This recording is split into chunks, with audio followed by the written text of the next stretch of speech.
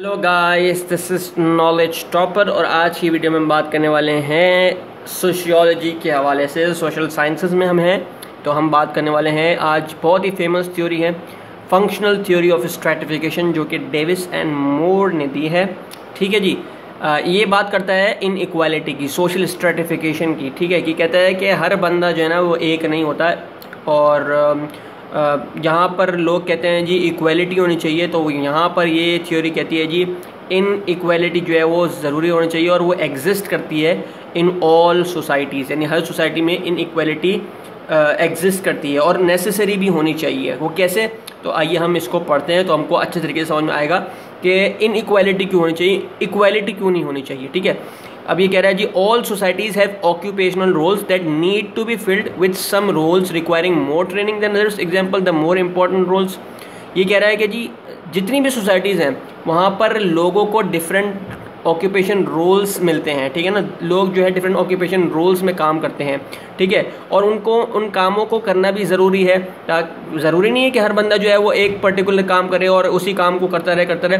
हर बंदे को हर डिफरेंट काम करता है। पांचों उंगलियां बराबर नहीं होती। ज़रूरी नहीं है कि अगर एक बंदा जो है वो बेसिकली, हम मिसाल लेते हैं, हम सब्जियां खाते हैं, हम वेजिटेबल्स खाते हैं, हम बेसिकली फ्रूट्स खाते हैं, तो आपको क्या लगता है कि एक ही बंदा इसके पीछे है? एक फार्मर होता है, पहले वो बीज डालता है। ठीक है, उसके बाद वो जो है वहाँ से आम निकाल के या कोई भी फ्रूट वेजिटेबल वगैरह कुछ भी होता है, लेट से पोटैटो है, अनियन है, कुछ भी है, तो वहाँ से निकाल के लाता है। फिर उसको ट्रांसपोर्ट के ज़रिए जो है वो गोदाउन भेजा जाता है। फिर वहाँ से जो है वो डिफरेंट रिटेलर, होलसेलर वगैरह कहानी, फिर मंडी वगैरह में जाता है, वो फ्रूट मंडी या अपना वेजिटेबल मंडी, फिर वहाँ से आपके पास एक फाइनल कंज्यूमर, फिर आप लेते हो। तो इसके अंदर बहुत लंबा एक प्रोसेस है। ठीक है ना, तो इस प्रोसेस ज़रूरी नहीं है कि हर बंदा, तो ये सारे रोल अगर फ़र्ज़ करें खाली फार्मर हो और बेचने वाला कोई ना हो, तो अब क्या करेंगे आप? कोई ट्रांसपोर्टेशन नहीं हो, तो हर बंदे का रोल एक सोसाइटी में अलग अलग होता है। तो वो सारे जो रोल होते हैं वो हर बंदे को, हर ऑक्यूपेशन रोल को फिल करना होता है। ठीक है, अब एक फार्मर काम कर रहा है, मेहनत कर रहा है, ठीक है ना, और एक ड्राइवर है जो उसको पहुंचा रहा है, तो आपको क्या लगता है कि वो ड्राइवर ज़्यादा हार्ड वर्क कर रहा है या फिर वो फार्मर काम कर रहा है? वो ड्राइवर को अगर आप 50,000 रुपये तनख्वाह दे रहे हैं तो वो बोलेगा, अगर फार्मर को आपने 30,000 दिए तो वो बोलेगा भाई, अगर आपने फार्मर को 50,000 दिए तो वो बोलेगा भाई 50,000 में तो मैं वो भी काम कर रहा है, मैं भी कर रहा हूँ, मेरे दरमियान क्या हुआ, मैं तो ज़्यादा मेहनत कर रहा हूँ। फार्मर बोलेगा मैं भी गाड़ी चला लेता हूँ। अगर वो गाड़ी चलाना शुरू कर दे तो वो जो आपने उगाया फ्रूट वगैरह, तो वो कौन उगाएगा? तो हर ऑक्यूपेशनल रोल जो होता है एक सोसाइटी में वो फिल करना ज़रूरी होता है। ठीक है ना, with some roles requiring more training than others, यानी ज़्यादा कुछ रोल्स ऐसे होते हैं जो ज़्यादा ट्रेनिंग करते हैं। तो जब लोग ज़्यादा ट्रेनिंग करते हैं, जैसे मैंने अभी आपको फार्मर की मिसाल दी, तो जब लोग ज़्यादा ट्रेनिंग करते हैं, एक फार्मर ज़्यादा मेहनत कर रहा है, तो उसको ऑब्वियसली ज़्यादा फल भी मिलना चाहिए, सही है ना। तो इसी तरीके से जो है वो इसके एक मोर इम्पॉर्टेंट रोल जो है ना वो बेसिकली ये सारे होते हैं कि ज़रूरी नहीं होता कि हर रोल जो है वो इम्पॉर्टेंट हो और हर रोल जो है वो बेसिकली इम्पॉर्टेंट नहीं भी होता। ठीक है ना, तो इसके अंदर बात और खुल के हम इसके अंदर करें और डीप जाएँ, तो एक अच्छी एग्जांपल यहाँ पर जो है वो आपके सामने मैं अभी एक्सप्लेन करने वाला हूँ। तो जी greater reward, example money, Prestige. जैसे मैंने आपको बताया कि एक बंदा अगर ज़्यादा काम कर रहा है तो ऑब्वियसली उसको ज़्यादा रिवॉर्ड मिलना चाहिए, ज़्यादा पैसा मिलना चाहिए, उसको ज़्यादा इज्जत मिलनी चाहिए, ज़्यादा प्रेस्टीज मिलना चाहिए उसको। Necessary to encourage people to undertake extended training and fill this important roles, यानी वो कह रहा है कि हमको ज़रूरी है कि हम लोगों को जो है वो ट्रेन करें, ज़बरदस्ती हम लोगों को जो है वो एक राह दिखाएं, उनको एक चीज़ उनके लिए कहें कि भाई, क्योंकि वो रोल फिल करना लाजमी है। अगर वो पर्टिकुलर रोल फिल नहीं होगा, अगर फार्मर फार्मिंग नहीं करेंगे तो हमारे लिए बहुत प्रॉब्लम बन जाएगी। ठीक है ना, तो ये सारी चीज़ें जो हैं वो बहुत इंपॉर्टेंट होती हैं। अच्छा, अब क्या सीन है कि भाई यहाँ पर बेसिकली जब चीज़ें इंपॉर्टेंट हैं तो हम लोगों को किस तरीके से जो है वो करें कि वो हमारी तरफ आएँ, वो इस पर्टिकुलर काम को करें।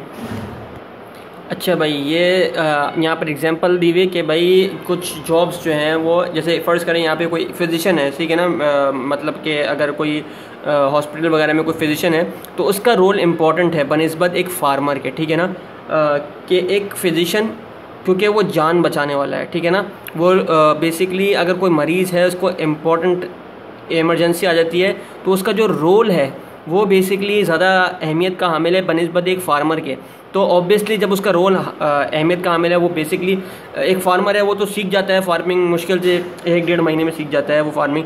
लेकिन जो बंदा जो बेसिकली उसके पास सारा साल जो है वो, सारा साल क्या, बहुत सारे साल लग के वो पूरा कोर्स करता है, एक डॉक्टर बनने का, फिजिशियन बनता है, ठीक है ना। तो उसके लिए बहुत मेहनत चाहिए और हर बंदा जो है वो ये काम कर भी नहीं सकता।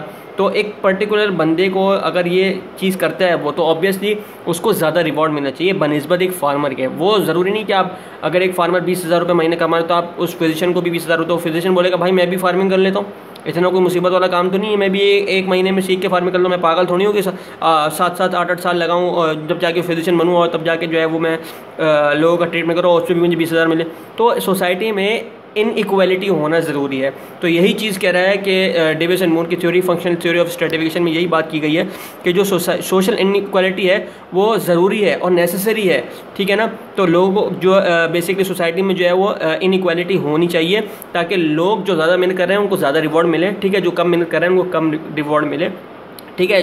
ताकि बेसिकली सोसाइटी में जो है वो एक अगर इन इक्वालिटी होगी तभी आप एक तरीके से देखें कि इक्वालिटी होगी। अगर इन इक्वालिटी मतलब ज़ाहिर सी बात है, एक बंदा अगर वो ज़्यादा काम कर रहा है बनिस्बत एक बंदे के जो कम उससे उस रोल से काम कर रहा है, तो ऑब्वियसली उसको ज़्यादा जो है वो रिवॉर्ड मिलना चाहिए। तो इक्वालिटी तो उसी चीज़ में है कि जब एक बंदा ज़्यादा काम कर रहा है और बंदा कम काम करना है तो उसको ज़्यादा पैसे मिलने चाहिए, उसको कम पैसे मिलने चाहिए।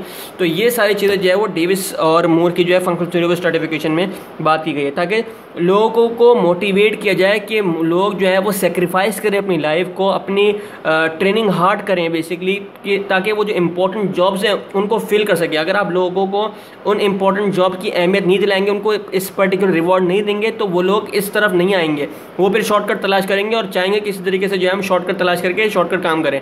तो ज़रूरी है अगर आपके मुल्क में, अगर आपके कंट्री में, अगर आपके सोसाइटी में अगर कोई फिजिशियन, कोई डॉक्टर नहीं होगा तो आप ट्रीटमेंट कैसे कराएंगे? अगर आपके पास कोई इंजीनियर नहीं होगा तो आपका मुल्क तरक्की कैसे करेगा?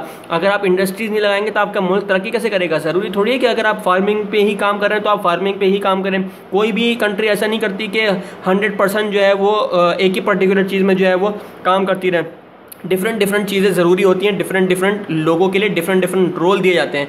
तो ये थी जी डेविस एंड मूर की फंक्शनल थ्योरी ऑफ स्ट्रैटिफिकेशन। उम्मीद है आपको समझ में आई होगी। समझ में आई है तो हमारे पेज नॉलेज चॉपर को लाइक कीजिए, सब्सक्राइब कीजिए and don't forget to press the bell icon. Thank you ji very much. अल्लाह हाफिज़।